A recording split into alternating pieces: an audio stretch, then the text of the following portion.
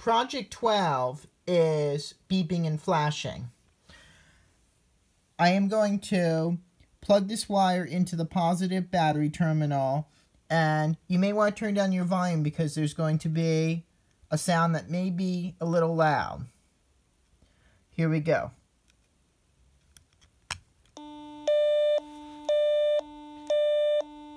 The speaker produces a two-tone sound while the tricolor LED alternates between the colors red and green, like a traffic light. And the microprocessor is controlling what the speaker and tricolor LED do.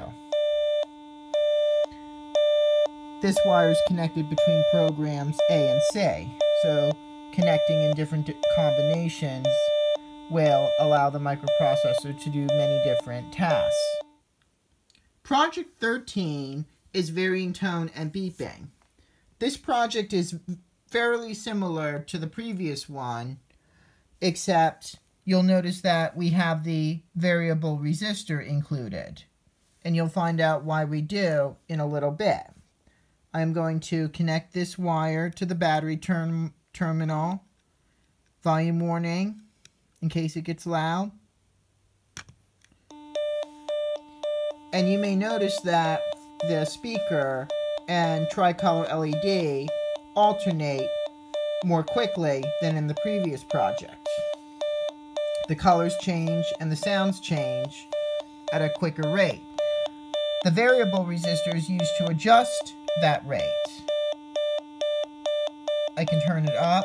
Now be aware that as the rate increases, the light is going to change color much more quickly, so do not watch this part of the video if you think that you may be prone to seizures, or like if you have epilepsy. Here we go. Now we're on the highest setting. The speaker is quickly alternating between tones, and the tricolor LED between colors. It kind of sounds like, to me, the tone that the wheel on The Price is Right makes when it is spun. Now I'm going to decrease the rate, and now it is much slower.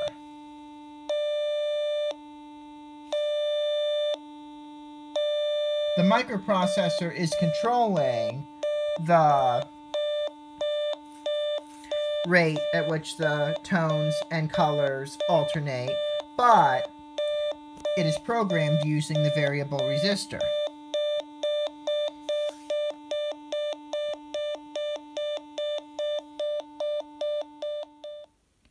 Project 14 is Make a Rainbow.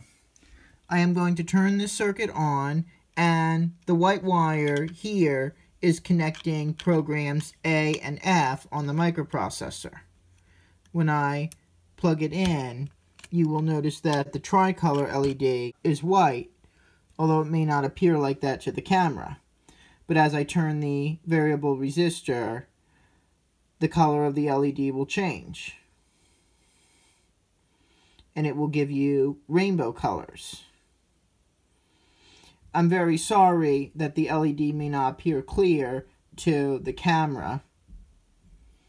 The effects are best in a dark area, so I tried to put this circuit in the corner of my room where the least light comes, but that is the best that I can do right now.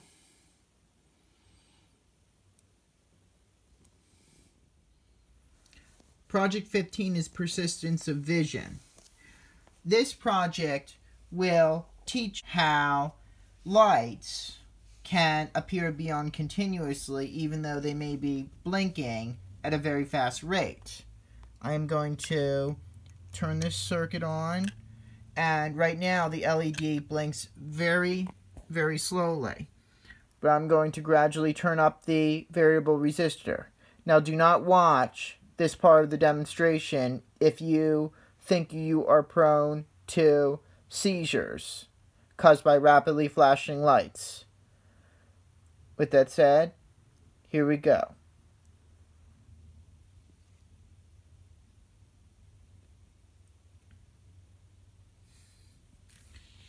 The LED, you can still notice the flashing, but Sometimes a light can be flashing so quickly that it appears to be on continuously.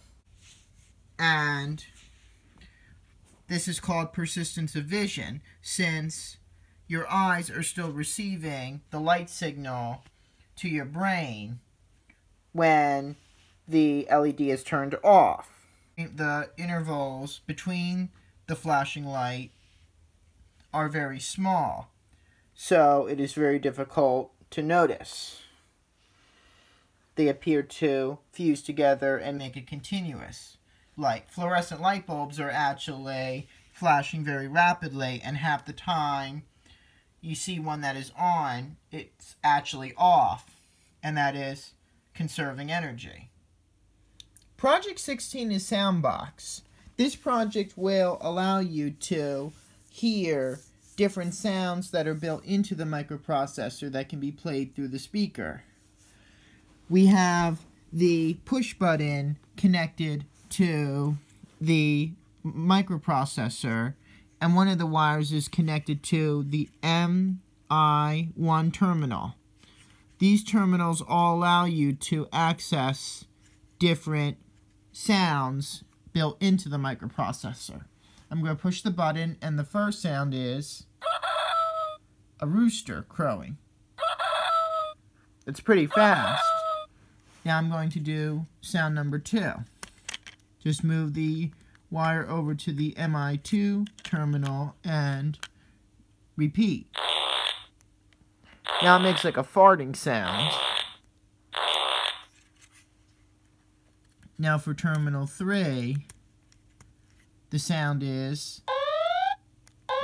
an electronic alarm.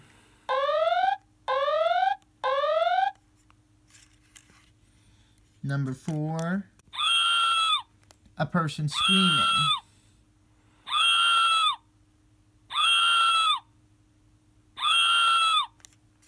5,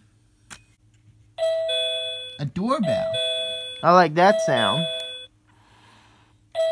And this could make a good electronic doorbell on this setting. But now, lastly, I'm going to do MI6 and a guy laughing.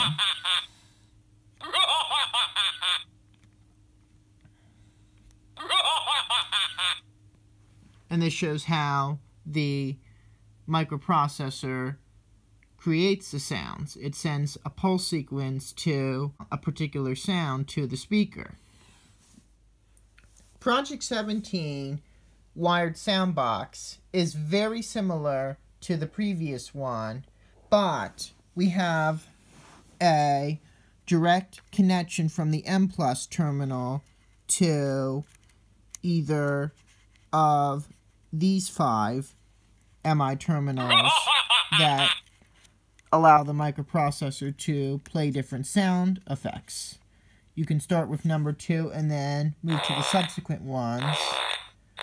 And the main difference in this project is that, once again, you have a direct connection from M+ to either the MI terminals, and the M+ terminals acting like the positive battery terminal, since it is connected directly to the actual one through this wire.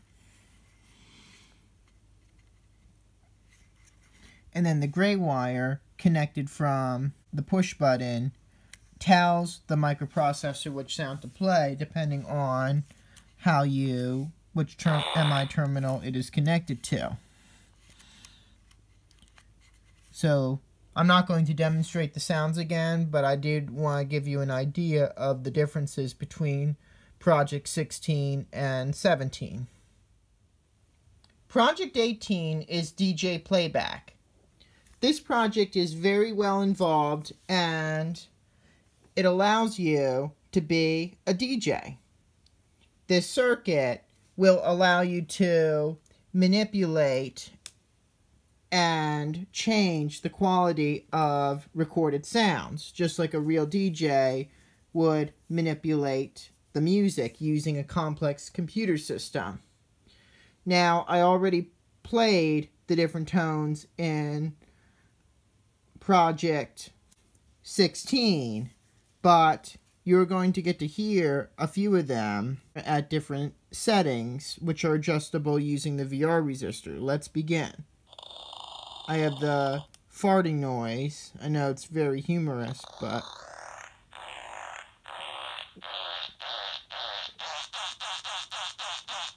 when I turn the variable resistor, the speed and pitch of the sound changes.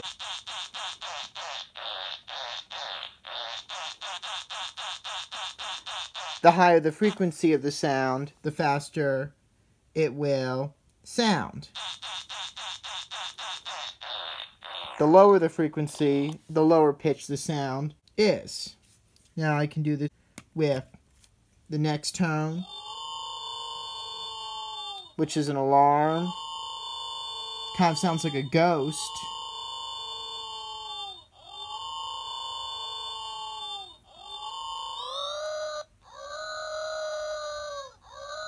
You can interpret these sounds as new ones depending on the pitch and speed at which they are played.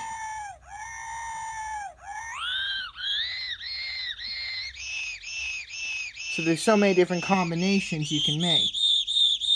Now it sounds like a cricket at a very high frequency.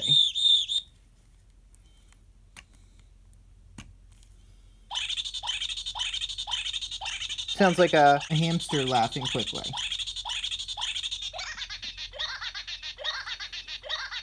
Now it sounds like a rabbit.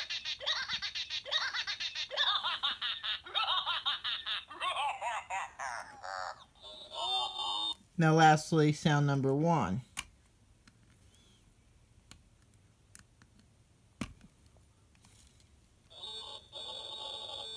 The rooster.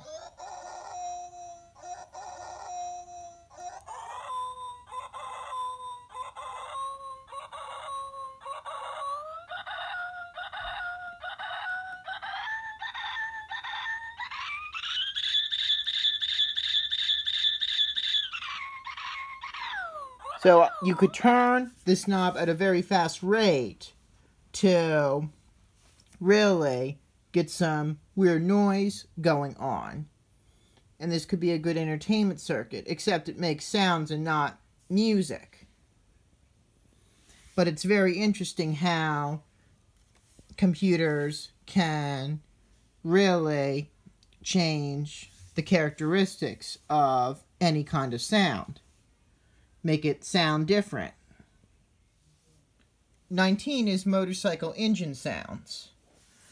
I am going to place this wire into the M+ terminal on the microprocessor, and you will hear what sounds like the idling engine of a motorcycle. You hear a popping sound. I'm going to gradually turn the variable resistor to the right, and you will hear the sound get louder, as if a motorcycle is accelerating faster.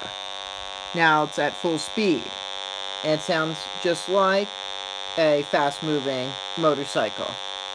And then if you want to slow down, you would turn the variable resistor to the left, as if the motorcycle is slowing down and then idling again, and then removing this wire from the M+ terminal is like turning off the engine. Placing it back in is like starting the engine. And you can turn the knob at different rates to pretend that you are accelerating or decelerating. The microprocessor is programmed to create electrical impulses at the same frequency as a motorcycle engine.